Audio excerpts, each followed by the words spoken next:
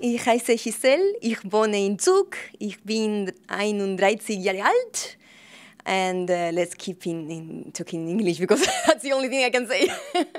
I'm from Argentina, Rosario, Argentina. Very far away, long way from here.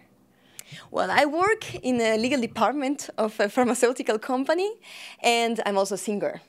So I split my time between my serious part and my crazy side.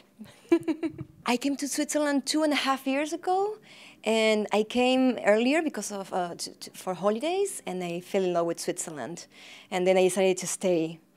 So the reason is I love Switzerland so much. I thought this is my country. This is where I belong to. I sing solo.